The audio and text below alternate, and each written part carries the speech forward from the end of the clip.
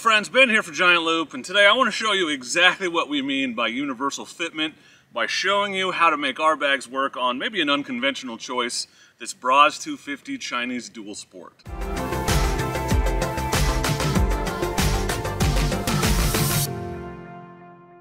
This is a 2022 Brozz 250 that I'm actually reviewing for the Dork in the Road channel. But I'm taking it out moto camping tonight, and I set it up completely with Giant Loop bag. It seemed like a perfect opportunity to kind of show you how well these bags adapt and work with all kinds of different bikes, even maybe some less conventional choices like this $2,000 dual sport motorcycle. So I've actually attached the Giant Loop Diablo Tank bag. I've got the Great Basin bag and the Rogue dry bag, and let me show you the setup here on this Brozz 250 so you can see how adaptable these bags, the Great Basin in particular, are for whatever motorcycle it is that you happen to be riding. So obviously the centerpiece of this setup, the thing that makes it work, is this Giant Loop Great Basin bag. The Great Basin is designed to work with any motorcycle with passenger foot pegs. It just goes up and over the back of the bike where your passenger would sit, no racks required, and it's incredibly versatile and easy to mount to a ton of different bikes. The difference between the Coyote and the Great Basin is the Great Basin's a little bigger, it's about 60 liters, and you can see it's actually a lot more vertical. This sits up and down, kind of like where a passenger would be, versus the Coyote that's a little bit more of a 45-degree angle as it comes down. So it's a different setup. There's a lot more room in the Great Basin. I actually ran this on my Grom. I made a video about that, which you can check out if you like. But this thing works with just about any motorcycle.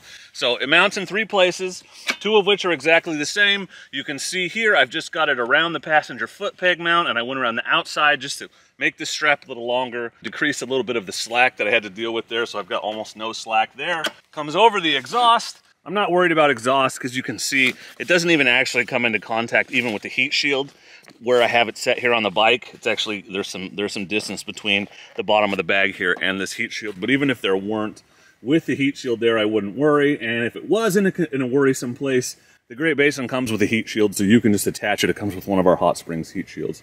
In the rear, it's actually got anchor straps. You can see one right here that attach to the rack that this Brozz actually comes with. But if you didn't have a rack, you can either just go underneath the tail of the motorcycle or find some other anchor point at the rear, but a rack makes it really easy. You could also add a Giant Loop rack to make that work. I'm actually going to work backwards a little bit to show you how I've mounted this. So let me show you how the Rogue is mounted, and that'll help me get to where the Great Basin is mounted. So the Rogue has no straps attaching it to the motorcycle of its own. I didn't need to add any because the Great Basin is designed to integrate with either this dry bag or the Tillamook dry bag in a very simple way. Great Basin has this beaver tail that goes over the top.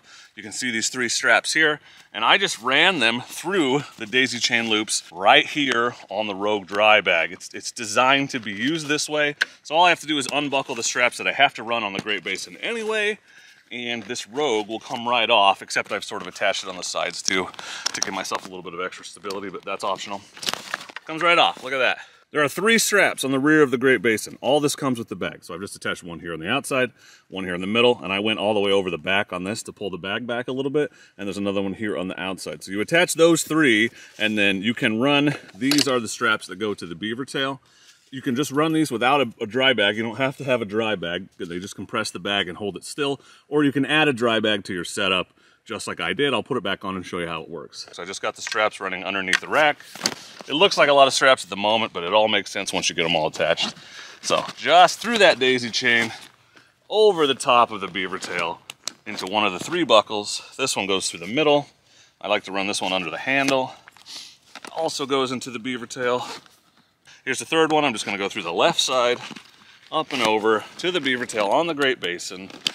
And like I said, because this is so universal fit, this Great Basin and this dry bag, you can put it on just about any bike with rear passenger foot pegs. And then I just like to run these side buckles through the side buckles that actually hold the roll top down on the Great Basin, just for extra security, and it keeps the bag from moving side to side or whatever.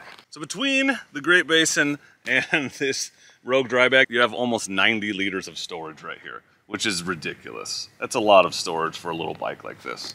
And that doesn't even include the 6 liters in the Diablo Tank bag. So this is our Diablo Tank bag, my favorite tank bag, I think. Works really great here on the Brozz. It unzips, so it's easy access to the gas cap. I don't have to take it off when I stop for fuel. Just one strap around underneath the neck of the bike here, and the other strap runs down. There's actually a frame rail right here. So there's actually a frame rail right underneath, which I've run it down to. This isn't pinching or impeding anything. That's just the air hose for the carburetor. It's not even pulling on it, so I'm not worried about it. That just attaches to the bottom in 2 places. It's the same on the other side. And that gives you 6 additional liters of storage for gloves, you know, keys, garage door opener. I like to keep my filming gear in there because I'm going out to film this camping trip, but I have plenty of gear here on this bike for this camping trip on the Brozz. So the cool thing about this inexpensive Chinese dual sport is that it proves that you don't have to spend a ton of money. You don't have to have the nicest, fastest, most expensive bike to get out there and have an adventure. We make luggage that works with all kinds of bikes because we want you to be able to go out and have those adventures no matter what it is you're riding. That's the idea. Also worth mentioning that this gray colorway on the Great Basin bag is only available on our website. There's also an orange that is only available on our website. So I will link to all these products in the description. Please check them out if you're interested. Take a look at the website. Don't forget that if you have questions about gear or gear fitment or how gear works or what's best for you and your bike and your setup, you can always email ride@giantloopmoto.com or use the chat now feature on giantloopmoto.com to be connected with a gear guru who's gonna walk you through to make sure you get the right setup. Don't forget that all of our products are backed by our limited lifetime warranty and that all orders over $75 from giantloopmoto.com ship for free. Please consider subscribing to the channel for more sort of fitment videos like this, how-tos, gear overviews, and general tips and tricks. And don't forget that YouTube subscribers save 10% with promo code SUBSCRIBER on giantloopmoto.com. So if you have any questions about this setup, please feel free to leave them in the comments. Thank you for watching. Go light, go fast, go far with Giant Loop.